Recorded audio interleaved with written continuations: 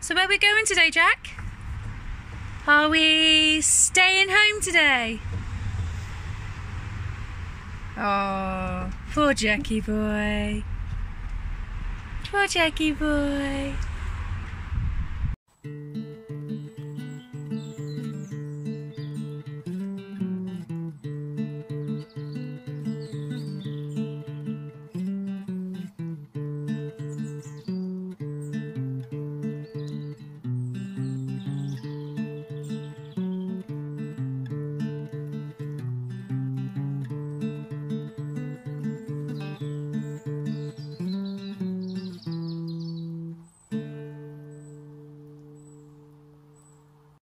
Retro renovations do not go away.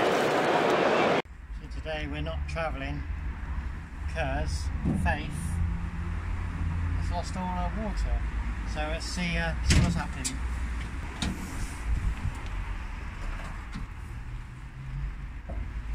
The water leaking. Yeah. And it's from up here. So it could either be the pipe or the radiator. So today's job is to inspect that. We're going to remove the scuttle panel, we're going to remove this pipe, we're going to lift the radiator out and inspect it. Tools of the trade needed for today. Why do they do two different sizes? 10mm, not 10mm. That's life, that is. 10, that's 11, that's 12. And look at the damage on there. Yeah. Like just going closer. Because they've used an aftermarket with that and then they've just hammered it on basically. Tut tut. Not me, previous owner. So if anyone's asking why am I removing the battery, it's because we haven't driven a lot for the last 2 weeks. So while I'm working on this, I'm going to connect it up to the solar and just give it a charge.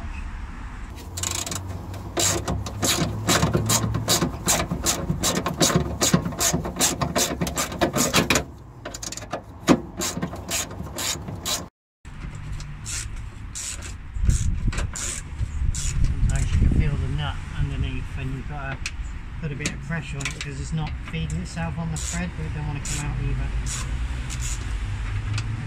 Turns and turns and turns. I might have to do a screwdriver to lift that up. Bear with me. So if you can't get a nut out, put a bit of pressure under it. So if you didn't hear that because of the bike going past, if you can't get a nut out, you have to put a bit of pressure underneath it. So what Chloe's doing is she's put a flathead screwdriver underneath to apply the pressure whilst trying to undo the bolt, and it snapped! And then it does that. I was saying about 31-year-old crap. And there you have it, 31-year-old crap. But it's out. It's off. It's off, it's out. It's off. It's off.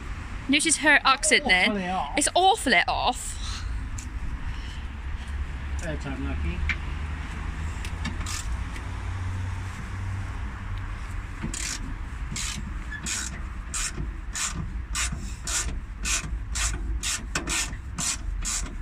It's not in bad condition really for a 31-year-old Transit. I mean, I think it's had the wings replaced at some point. That's why it's got later wings than the style it should have for a Mark III. But bulkhead moving is good.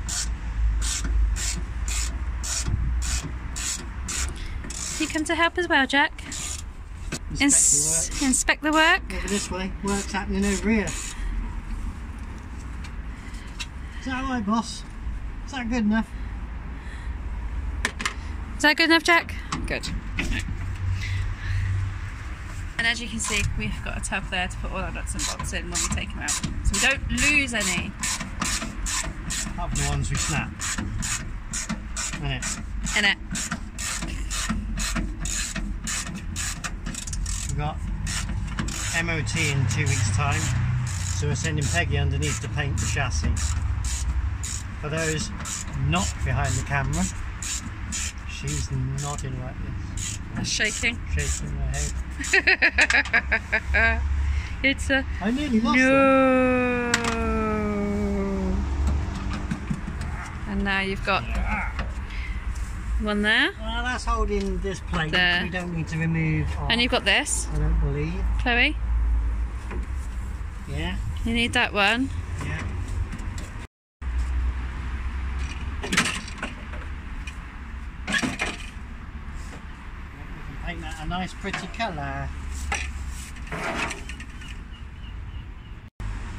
undone all bolts, I've taken the plastic cover off, that's there, I've undone this piece. I'm not undoing that because I don't want to disturb it at work. So we're just going to put it to one side, still attached. When we put it back together we'll give it a bit of spray to stop the rust. And here is the radiator. We're now going to take this one out and repair it. There you can see the rust mark going down the radiator where it's been leaking. Now we've got to find out why it's leaking from there. Is it the pipe connection bit here, or is there something else amiss with the radiator? Let's investigate.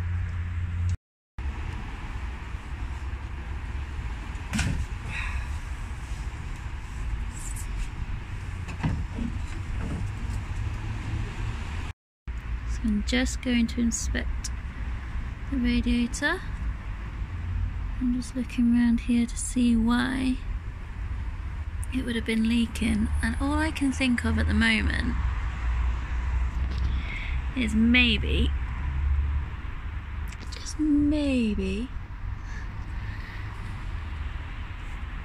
here, if it's slightly out, which is, there's a little chunk there I can feel.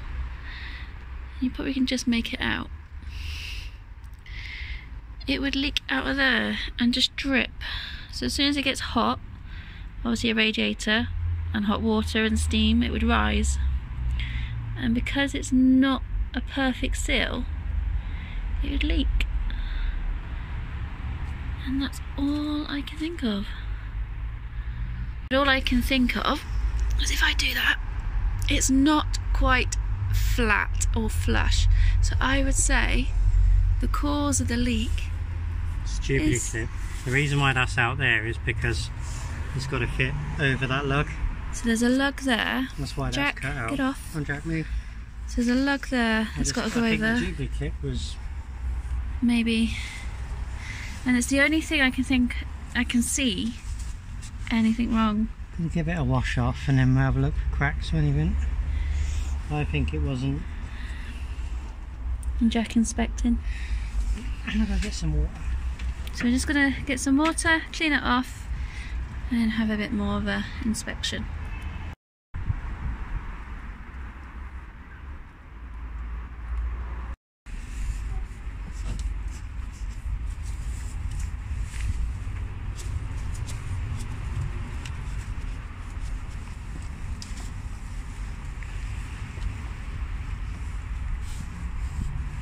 There's no cracks.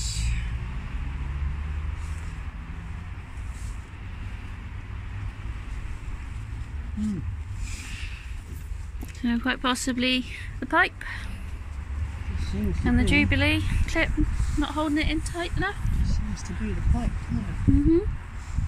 And even that's in good condition. So all in all, it could be just a new Jubilee clip.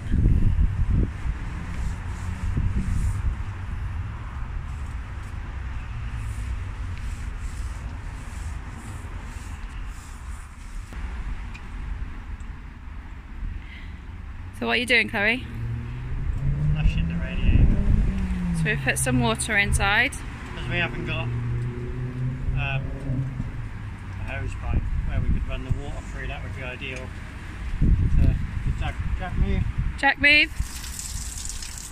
Yeah. Pretty grim.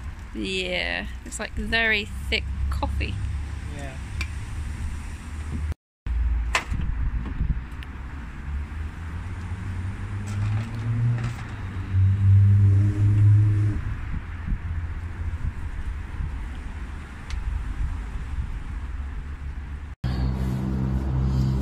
purchased a brand new Jubilee clip,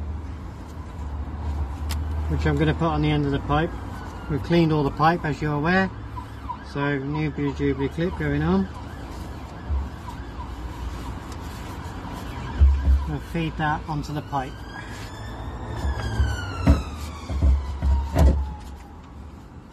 Voila, that's fed onto the pipe.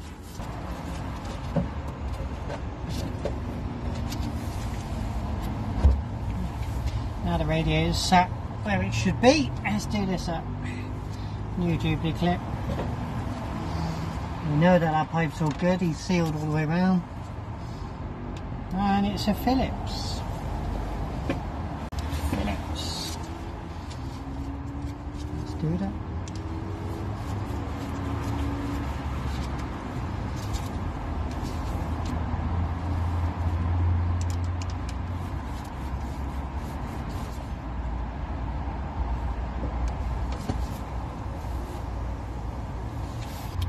Once you've done them so far, change over to a socket and make sure you get the right size. And make sure it just bites into the rubber enough so that you're getting a good grip, but not doing it up too tight that you'll snap the plastic pipe.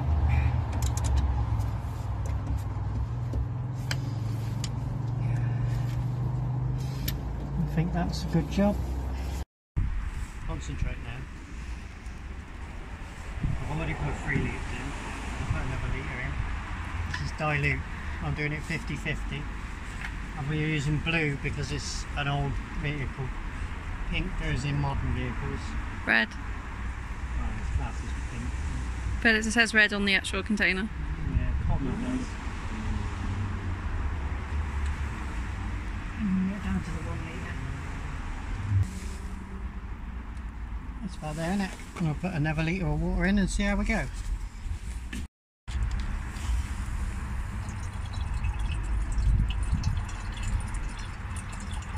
We're about there. That's the full marker. You're in the way. Marker's there. The water's there. We're good. What we're going to do now is run the engine for a bit and let those air bubbles come out, squeeze the pipes and so on.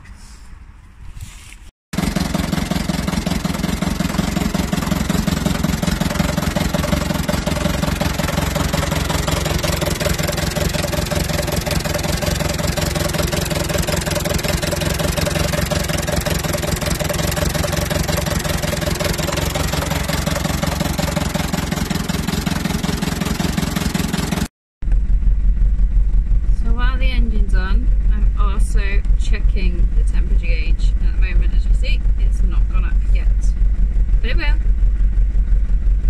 Right, one of the tips is make sure that your heater is fully on, so that you're opening up the whole system, and leave the cap off for a minute or two. Jack. Let those air bubbles come out. I've just topped up again. We're going to leave it for another 2 minutes. And then I'm going to put that cap on to build some pressure up. Whilst Jack does all the supervising and inspecting, making sure everything's going fine. Isn't that right, Jack? Yes. I let you too. I know.